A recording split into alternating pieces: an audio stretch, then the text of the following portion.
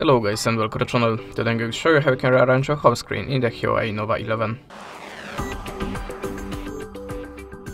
So if you want to open the home screen, just swipe the two fingers to the center on the home screen, and you can see there you have a few options to edit. We can start from the wallpaper. It's simple, just select your wallpaper and click apply. Choose a place for it like a home screen, and that's it. Now we have a new wallpaper. Okay. The next one, the widgets, it's a service widgets, so just widgets. And if you want to add any, just expand an application that you want to add the widget from it, like a notepad, and hold the finger on it. Now choose the place on the home screen for that, and that's it, we have a new widget. If you want to remove that, just hold the finger on it and choose remove. That's it. Okay, now the transition is effect when you're swiping the pages. You can see there we have a preview, so just tap on anyone, choose your favorite, and tap on the home screen to apply that.